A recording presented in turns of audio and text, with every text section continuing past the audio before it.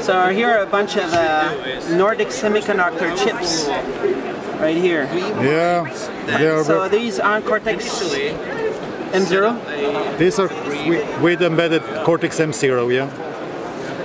And tons of flash and all kinds of... Tons of flash? Yeah. So it comes in different versions, it comes in different packages, and we have different flash sizes, 128 or 256K of flash, and 16 and 32K of RAM. So let's go over there. You're showing something. You're showing, what are you showing here? Is this running it? So this is our IoT demo. We are demoing IPv6 packets on Bluetooth Smart. And we do the obvious thing as brewing coffee, which everyone likes. Alright, so... we are basically sending IPv6 packets over Bluetooth connection intervals. So this is pretty special, no? It is. How do you make it happen? Well, we are using a Raspberry Pi router. We're sending the package from there, and it's connected to the internet, as you see. And since this doesn't have a Bluetooth Smart embedded, we need just a small dongle, and we're sending it from there to. Right. We're an ultra low power company, semiconductor company, and so it says ultra low power wireless solutions. Yes. So we are making radio chips that makes devices talk to, for example, your mobile phone wireless. So is it Bluetooth? Bluetooth Smart or ANT technology or 2.4 gigahertz. So you do communication stuff? Yes, communication. So in all of these, there's your chips? All of these devices, different areas, different segments have our chip. And who are you? My name is Torben Overbeck. I've been with Nordic Semiconductor for about 6 years. I've been working in the applications and support group. I've also been doing some work with the sales team in the US. I lived there for about 2 years. So I have some experience with sales, also with technical support, and basically acting as a bridge between the customer and our R&D team in Norway. So what do the customers want? Well, they want to make something, and they wanted to make it as easy as possible, of course. And we try to make the process of using Nordic as simple as possible. So you're helping all these guys? Yeah, more or less. I mean, wireless is a very wide field, right? And low power, low cost is our focus, and that's something that a lot of people want. You do just wireless stuff, or do you do the main processor in some of the devices? Yeah, it's a good question. I mean, we do the total package, basically. You have a processor, you have a radio, and you have all your normal peripherals, like SPI, UART, so that you can connect to external sensors and use our chip as a master processor in a bigger design. So these processors, in the very proximity of the how much do they cost? Well, it depends on volume. So if you go on DigiKey and you just buy a single chip, it's maybe going to be around $3. If you buy a bigger volume, maybe you get down to $2, maybe even less. But it all depends on the volume, it depends on what chip you're buying, and it depends on manufacturers, so I can't really give an exact number for that, unfortunately. And so Nordic is always is not only wireless, or is it mostly? Yeah, ultra low power wireless is our main focus, and that is one of our strengths, I think. So we're quite a small company, and we focus on a very sort of specialized thing. So what's going on down there? Well, these are all actually the same chip, but it's just different module manufacturers that take our chip and they put it into different types of modules. So, where do they go? Well, many customers, they don't want to design their own hardware, they don't want to design the PCB, they just want to buy an off-the-shelf module. And then they can go to all these guys and get the module depending on the requirements. So for example, the RayTag, what does it do? I don't know the RayTag specifically. You know one of them, like one of them could go in a coffee machine, for example? Yeah, it could very easily. Like Laird, one of their things is that they have this smart basic interface, they call it. It means that you program the module through basic. And I don't really know basic much, but if some customer wants to use basic, then they can go with Laird. They want to use something else, they should pick a different module. So how do you do this IPv6 solution? Well, what we are doing is that... I mean, we are not the first guys to do. You want me over here? Yeah. This IPv6 there. Oh, right. Yeah. What is this? Sorry, behind you. What is that? Well, what we are doing is that the Internet of Things is the big new thing right now, and this relies on IPv6. Because what IPv6 allows you to do is to address a lot more devices than what you can today with IPv4. And we are not the first guys to do IPv6, but our specialty is low power. So we want to show how you can do IPv6 nodes, something like this small beacon over here. Let's check it out there. Yeah. Yeah. There's a small beacon right here. And this small beacon you can actually connect to the internet, and it uses very little power, it uses a small battery, and still you can have months if not years of battery life. And I think that's what we're bringing to the IPv6 game, is that we're using our specialty within low power radios. Can I see the battery? Yeah, this is the battery. So one coin cell for how many years? You won't be able to do years on a coin cell of this size. If you want to do years, you probably need something a bit bigger, like a CR2032, which has about double the capacity of this coin cell. This is a 1632, it's got about 130 milliamp hour. So with this, maybe half a year, something in that ballpark. And so your little ARM Cortex-M0 Plus is there? Yeah, it is. It's got the processor, it's got the radio and all the peripherals.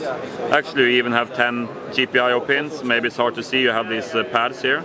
So you could actually connect this to external sensors and hardware as well if you would like.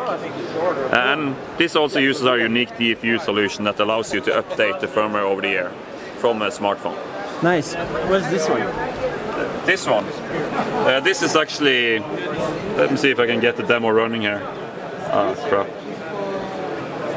So this is actually showing... this is a Bluetooth smart remote. It's connected to the standard Android phone using the HID over GATT BTLE profile. We do a mouse or touchpad, we do the full QWERTY keyboard. And one thing that's a bit cool is that we also do voice over Bluetooth Low Energy, which is quite unique. So I can now give it speech commands.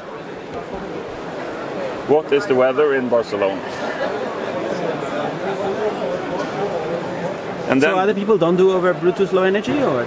I haven't seen voice over Bluetooth Low Energy. Well, I know they people... switched to a higher end Bluetooth, so what do they do? They typically use classic Bluetooth, which is a higher power, higher data rate protocol. And for CD quality audio, you shouldn't use this. This is mainly for voice quality audio. So it's reduced data rate, and of course much lower power consumption than What standard. data rate are you doing? The audio stream is compressed from 64 kilobits per second down to 32 kilobits per second. And then that's transmitted over the air. Are you in the Internet of Things? You mean if Nordic is? Yeah, you're doing a bunch of stuff for that. Yeah, sure. I don't know exactly what's being shown up here. I think this is the Internet of Things server being configured right now. And ask us how to do smart home, medical, lifestyle, beacon, toys. Well, that's a lot of things at the same time, but a good place to start is to get the Nordic 51822 device, which is a very flexible device with the ARM Cortex and can pretty much do all of these things, given the right software, of course. And you're based in Norway? Yeah. We have the main R&D office in Trondheim in Norway, sort of in the middle of the country. We also have a sales and marketing office in Oslo, which is the capital of Norway. And other people don't do this kind of IPv6 over Bluetooth systems? Well, I'm sure there will be, but we are one of the first in the market to integrate this in the Bluetooth Low Energy solution. So we want to be there from the start, and of course this technology is going to keep growing for the next couple of years, and we want to be a part of that. And of course, there'll be beacons everywhere?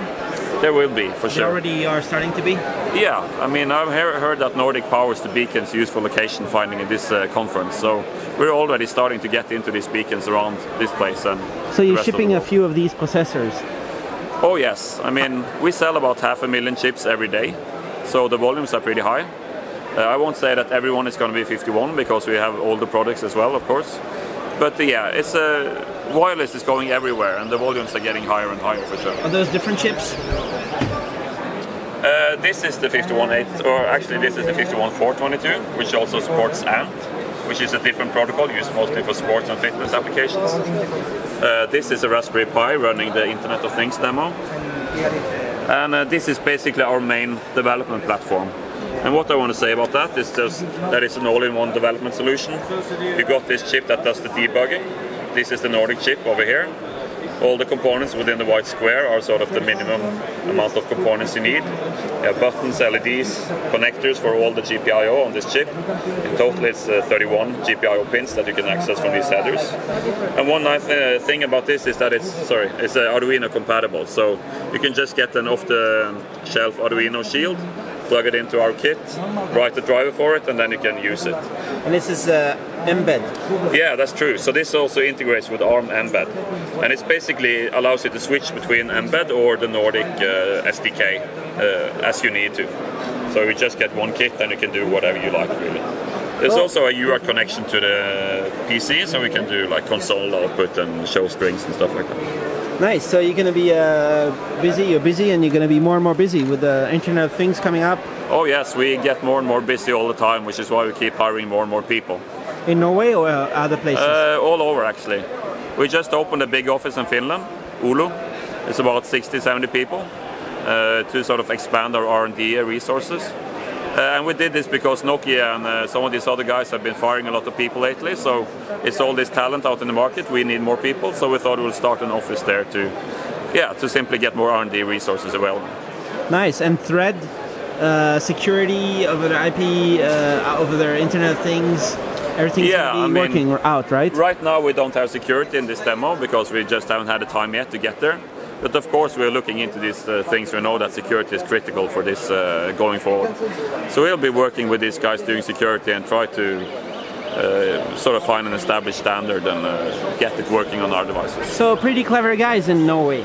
We have some good people. Yesterday I saw the world champion of chess right here. Right, that's true. He was at your booth. He was playing people. Yeah. No, I mean, we think that the chess is it's similar to what we do. He's a Norwegian guy. He's doing something very clever. He's the best in his field. Are you sponsoring him? Yeah, we basically have a deal with him. Well, when he's playing chess, you got the Nordic logo on his shoulder, and he's doing some things with us and helping us promote Nordic. And when we're fighting these big companies like TI and CSR and whatnot, it's good to get some extra publicity out there and show and that. The Indian guys too, and oh yes, you fight them all. We'll and take you're on fighting for Europe, basically. I guess we are, yeah. A little bit. Yeah. There's some other guys a little bit, no? But, yeah. There's ARM. There's ARM, yeah. Good friends. Yeah, but we have competitors in Europe as well, so of course there's always going to be.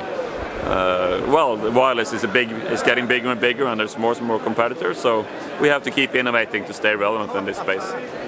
How big are you compared to the competitors, and who are your big competitors? Or you don't want to say? Well, it's not really a secret. I mean, traditionally TI has been our biggest competitor. They're very big. They have a big presence in the market. They make everything from memory, MCUs, everything else. A lot of people pick the TI radio, and because they already have a lot of TI experience. But these days we have a lot of new radios popping up. The Freescale NXP merger company is a competitor? Yeah, it could be interesting to see what's going to happen there. I mean, we have these Dialog guys. They make a pretty nice radio. They're also Europeans, no? Yeah, I think they're German or something like that. So it's a really crowded space, and of course we have to innovate. So in pretty short time we're going to have some new products to show, and can't really talk about that yet, but it's going to be exciting. So what's going to be your next product? No, I'm joking. Right. It's going to be better than what we have today, I can say that. Cool.